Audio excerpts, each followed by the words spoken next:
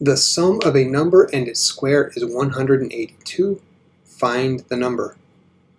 Okay, well, when they say a number, that usually tells us that we're just going to let that be our variable. A number, that's pretty generic. Let's call it x. Sum, remember the word sum means plus. Okay, the sum of a number and its square. Its square. So we're squaring the number. Is translates to equals 182. So what we have is the sum of a number and its square equals 182. And that's what we solve.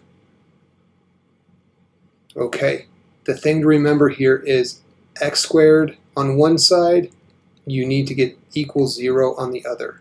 That's important. So let's rearrange this a little bit. We have x squared plus x minus 182 equals 0. Here we have a trinomial, x squared plus x minus 182, that we need to solve. So we need to factor this thing. Let's do it. Negative 182 up here and 1 down here. Okay, here's a trick. When this is negative, when your c term is negative, let's see, we need factors before I go into that.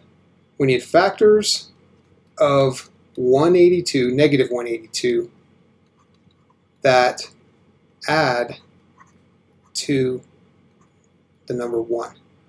Okay, so when this is super small, right, you don't want to start with like 1 and 182. That's going to take forever. When this is small, like 1 or 2 or 3, start in the middle. Okay, so here's the key to this. Start in the middle. Start in the middle. How do you find the middle? Take the square root of 182. Don't take the square root of negative 182. That's going to give you a hard time. When I take the square root of 182, I get about 13.5. So I'm not going to start there, but that tells me to start around 13. So let's just start with 14. And sure enough, if I divide 182 by 14, I get 13. That's a quick way to jump right towards the factors that will work when these numbers are small. So when small, this works. 1, 2, 5. You take the square root, and that kind of gives you an area to start. I just guessed and started with 14. You could have started with 13, but take the square root to get a ballpark of where to start, and then you can factor from there. So this does it, right? We need to work out our negatives. We want this to be a positive 1, so I'm going to make the 14 positive, the 13 negative. So we'll factor this as 14 times negative 13. Multiplying those together gives us negative 182. Adding them gives us 1. So plus 14 here, minus 13 here.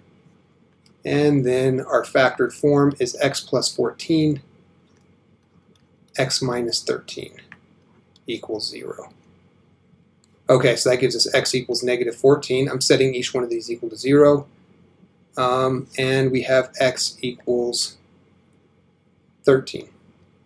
Okay, so it looks like this has 2 answers, right? So both of these, the sum of a number and its square equals 182.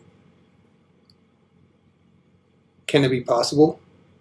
Yeah, test it out, and you'll see that that is indeed the case. So we have 2 answers here. This works for negative 14 and for 13.